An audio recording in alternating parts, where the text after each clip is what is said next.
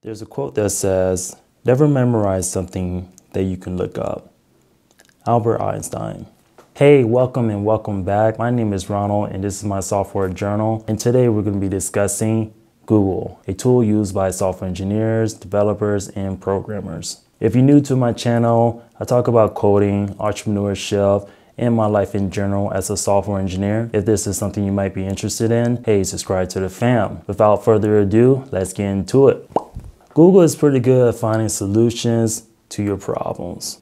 Sometimes. It depends on how you use it. Also, with coding books becoming outdated after several months of being published, Google is a great resource to find the most updated information on the technology tools that you're building with. It even helps with not reinventing the wheel because more than likely, someone already did it before. Here are 3 ways software engineers, developers, programmers use Google. Number 1, to find solutions to your errors and why did it occur. When you first start coding, you're bound to run into some errors, and that's a fact, Jack. More than likely, if you ever search why your particular code is failing or throwing an error, you'll probably run into this site called Stack Overflow. Stack Overflow is a tool itself, and I'll probably be discussing that in another video. Just like Stack Overflow, you'll fall into a community or group who had or having the same issue as you. That's probably one of the best things about the internet.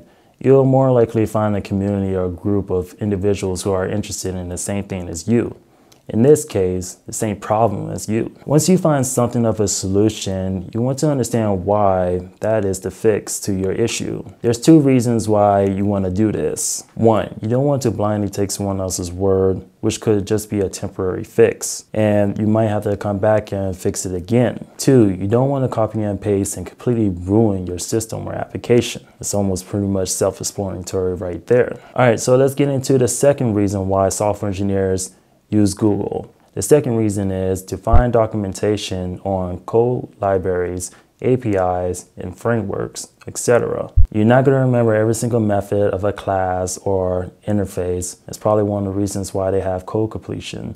To this day, I still have to look up classes, methods, and properties of a particular coding library or framework because 1, I could be going to a new team and working on a new project, or 2, I can be going to an old project and revisiting some code. One of the things that I definitely do now with my code, I write a lot of documentation of what this class does, what this method does, and etc. So I don't have to go back into the documentation somewhere else to find the information because in the old code, it's there. You might get to the point where you continuously use a coding library or framework continuously over and over again till you get to the point where you know what classes need to be instantiated, what methods need to be called, and you pretty much know the basis of that framework or coding library. There will definitely be times when your whole entire tech stack will be completely switched up and you will have to learn a new programming language in order to work on this new project or feature. Typically, online code libraries are the latest and greatest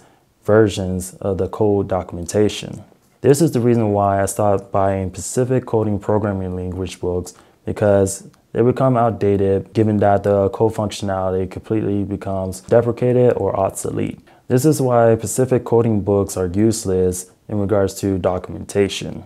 The one thing you have to remember is you don't have to remember.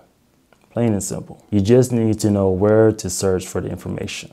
All right, so number 3, the reason why software engineers use Google is to find repositories of already built code.